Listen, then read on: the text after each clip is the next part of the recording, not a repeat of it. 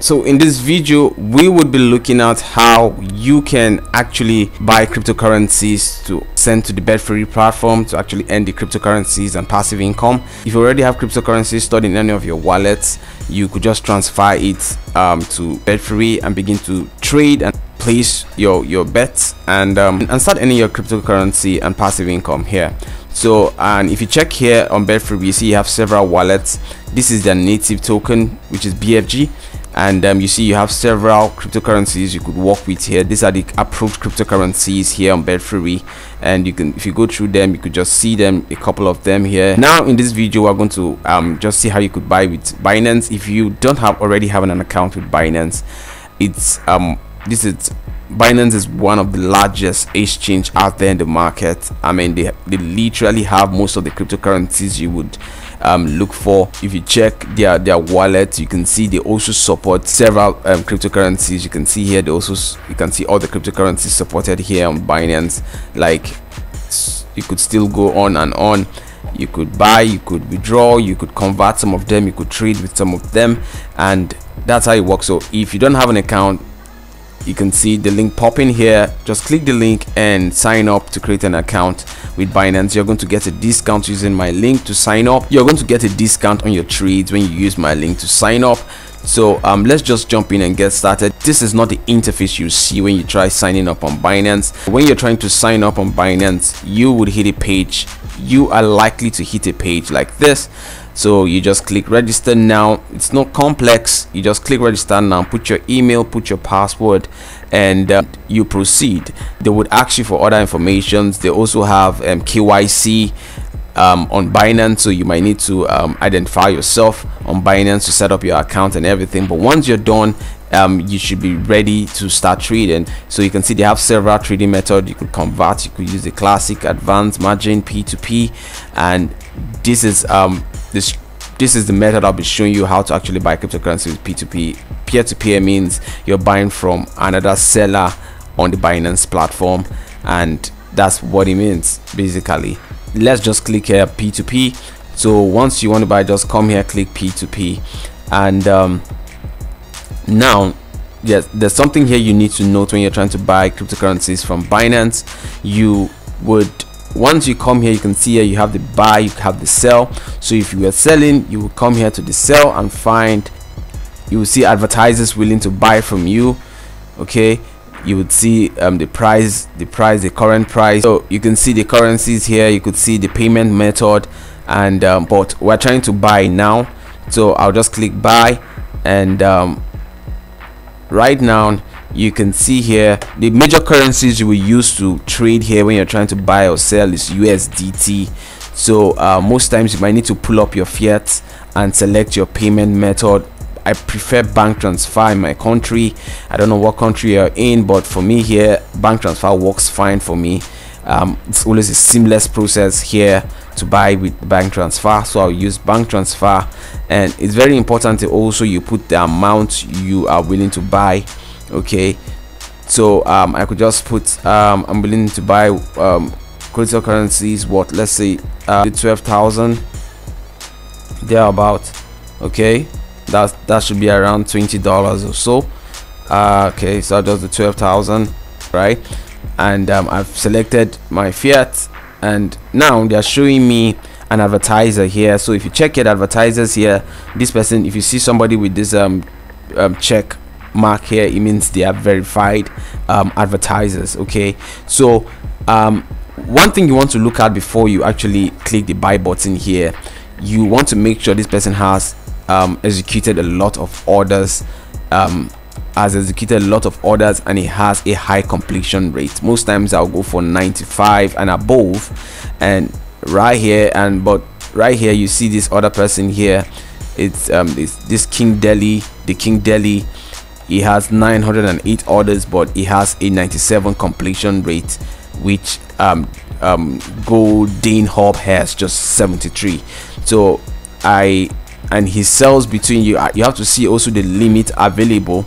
You have to check this. It has to be within the range of what you're trying to buy. He sells within the range of 1,000 to 1,800 naira, which is not what I'm trying to do right now. I'm trying to That's why it's important you actually put the amount you're willing to buy. They'll pull up sellers for you that are willing to sell with the amount you have. So I'll just click search so it will pull up, it will actually sort out and filter the sellers for me. So I'm seeing here, I'm seeing a golden exchange here. It's actually a verified seller, and he sells between the range of 5,000 to 51,000, and he has a completion rate of 90, and he has completed over 2,000 orders. So I could decide to go with this. This one has 92% completion rate, just 39 orders. This other person and this other person. So now you see here, but this person is having the lowest price I would pay to buy USDT. So I could decide to go with this. Its completion rate is not so bad, and it's verified also. So I could just come here, and the payment method I'll pay him is bank transfer. So I'll just click here, buy, just like that. So once I click buy here, you can see here they have actually pulled up here this page, and at this page I need to show them, I need to also type here how much what of USDT I want to buy. So I'll still put the 12k, 12,000, and you see here they're telling me I will receive 23 USDT. You get it? All I can do now, I will just click buy. You need to be very careful also. Sometimes most of the sellers they'll pull up there for you are weak. Okay, you don't want to place an order and maybe the seller is not available, or the seller is asleep or something. I've had those issues. I had to wait. I'm trying to transfer these cryptocurrencies and Betfury immediately, and I don't want any I don't want to have any issues. So they pulled up the seller's name, this bank account, and you can see here, please confirm that you have successfully transferred the money to the seller through the following payment method. You need to have transferred. They've given you a time limit to do this transfer. They've given me 14 minutes. I need to ensure I've made a transfer and verified it has been transferred from my end before I click this button. Right now I can just at this point decide to call this number. This is the number of the seller. So I could call just to confirm if the person is awake, so that I don't do a transfer and the person is offline or something. So I will just call the number now. Just give me a minute. The number you are trying to call does not exist. Please check the number and try again. Thank you. Okay, so now you can see here, just try calling the number. They're telling me the number, it doesn't exist. So that would be a bad idea for me to try to buy right now. I want to ensure that if I have an issue, I can call the seller. So this one thing you have to check, and if you see that is not working, you could just click the cancel order button here and repeat the process. Okay, this is just to be on the safe side. And so I'll just cancel.